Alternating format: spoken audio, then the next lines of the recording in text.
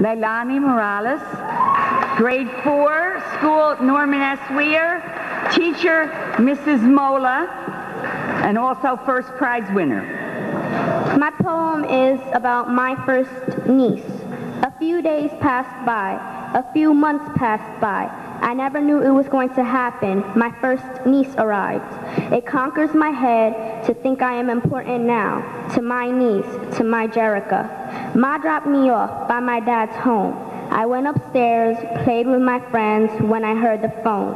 I saw my dad pick it up, and I saw all the tears form in my dad's eyes. I did not bother asking, what is the matter? But he told me anyway, I was going to be an aunt. About 9 months later, the baby was born. My brother described to me how she looked. Tiny, small, and red lips, green eyes, caramel skin just like mine. My brother left out some things. She was precious, worth more than money and gold. She could be a star because of her lovely green eyes. Brownish black hair, it made me cry. To think it is me. I am the auntie, Leilani. Her name was Jerica. My family drove to her house. We took the New Jersey Turnpike. I had the window open, just a little bit, and the little bit of wind which could get through danced and played with my hair.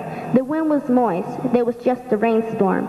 The wind tickled me, which made me think of her, Jerica. We finally arrived at the beautiful house. I had the privilege of holding her, but I couldn't. She was perfect in every way. Not a scar, not a scratch. What if I did something wrong? She was the most beautiful baby I have ever seen. I started crying. I was having a nervous breakdown.